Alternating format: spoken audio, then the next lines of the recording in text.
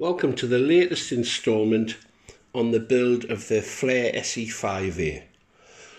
Well, as you can see, it looks a little strange here that there's covering on part of the model, but I've been working on the engine bay cowling. I needed to cover it before I could actually attach these dummy engines.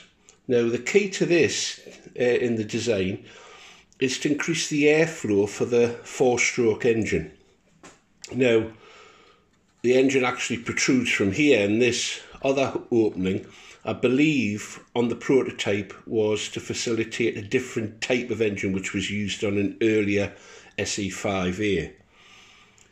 These dummy engines have, apart from obviously being a scale feature, they have another function, in that once the lumps of balsa have been shaped and formed, and I've added a few little extras such as the flanges, the bolts, flanges on the exhaust. But once these have been completed, they're hollowed out. And if I take this off, I can show you they've now been hollowed out to allow air to flow right through and out of the cowl.